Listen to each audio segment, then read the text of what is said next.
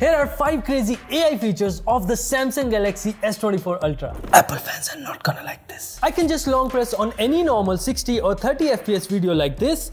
Galaxy AI converts the video into a 120 FPS slow-mo video. This is very useful when you shot something that would look so much cooler in slow-mo. I can even choose any photo, move objects, or even delete them, and if I'm rotating the image, it fills the gaps as well. Crazy, right? Next up, if I'm looking at something and want to know more about it, I can just circle it and Google results will pop up in an instant.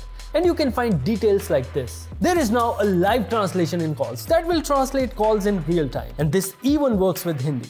The translation is actually good, and I can just reply in English and they will hear only my Hindi translation. And finally, if I need to read a long article, the AI can summarize it like this and can even translate it, saving time using AI. Do you really like AI taking over your phones? Tell us.